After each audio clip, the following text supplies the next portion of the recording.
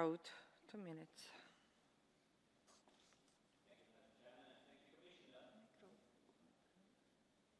Mike? Yes.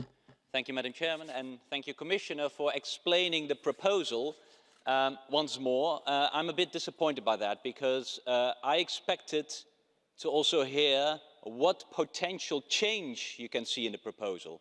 And what I get from your speech, Madam Commissioner, is there is no change possible anymore. What was agreed by the member states, who are indeed not present here, is that all vehicles can emit to 168 milligrams per kilometre until 2019. You mentioned only the date for new models, but we have to discuss all vehicles, then it's 2019, you know that very well. And also the 1.5 conformity factor, which means changing our standard from 80 to 120, and that only starting in 2021. Although already in 2007, we as co-legislators decided that it should go to 80 in 2014.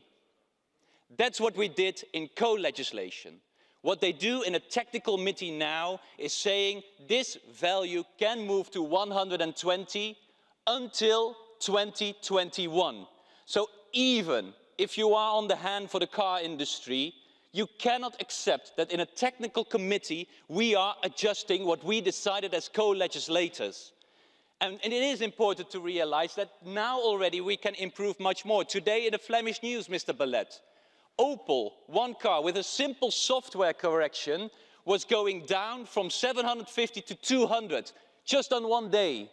And you are agreeing now that they have time until 2021 to water down a proposal that was decided in 2007. That's what you are going to agree upon. And Commission, the Social Democrats asked a very clear question. Will there be a new proposal on the conformity factors, yes or no? And we demand a clear answer tonight.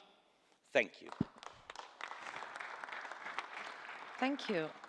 Next speaker is Madam Evi. 1 minute. Sì, grazie Presidente. Thank you.